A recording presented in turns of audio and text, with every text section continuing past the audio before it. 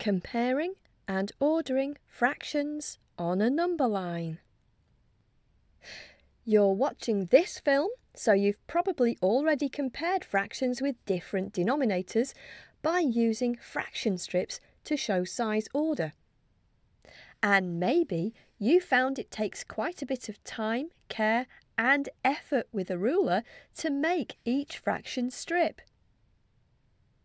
Another way you can compare fractions is to make a number line, a single line that contains all the info from a bunch of fraction strips. You just know that's going to be so much faster. Let's do one. We have to use a number line to put these fractions in order from greatest to least. When we compare fractions, the first thing we always do is check the denominators. 2 and 3 are factors of 6, so the number line can be 6 centimetres long.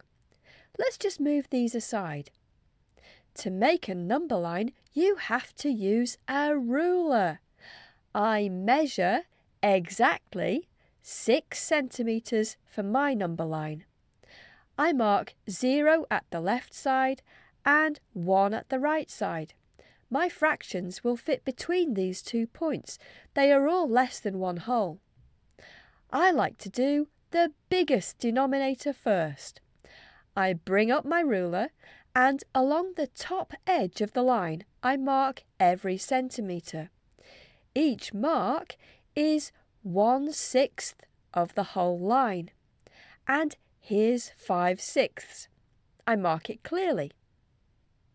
On the bottom edge of the line, I'm going to mark thirds. The whole line is 6 centimetres, and 6 divided by 3 is 2, so each third is 2 centimetres wide. And here's 2/3. Again, mark it very clearly. And I still have to show 1/2, but I've used both edges of the number line. I've used the top edge for an even denominator and the bottom edge for the odd denominator.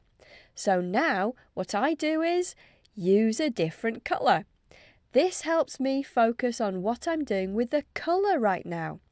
1/2 of 6 is 3, and here's 1/2. Maybe you're thinking, what if I don't have a different colour? Well, not a problem.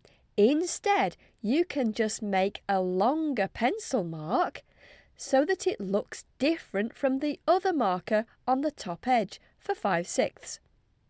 Making marks that look different stop confusion when you look at the number line. With this approach, you could easily stack 4, 5 or 6 fractions on a number line. Okay, now we have to list the fractions in order from greatest to least. So start big and go small. Don't mess it up at this last step. First, we write the fractions. Look at the number line. The greatest fraction we marked is 5/6. Then it's 2/3, then 1/2. Finally, we use the greater than sign to show our understanding. 5/6 is greater than 2/3, which is greater than 1/2. A number line is a great tool for comparing fractions, and you will have to use it in exams. You need to get comfortable creating your own number line as well as using one that's been made for you. The way to success is by being accurate. So please never sketch a number line or guess it.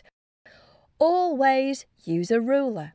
Then the size order of the fractions is absolutely clear. And now it's your turn to work your math muscle. You're going to create your own number line with a ruler to compare and order fractions for yourself. Next time, I'll show you another method that's even faster than this. You're going to like it.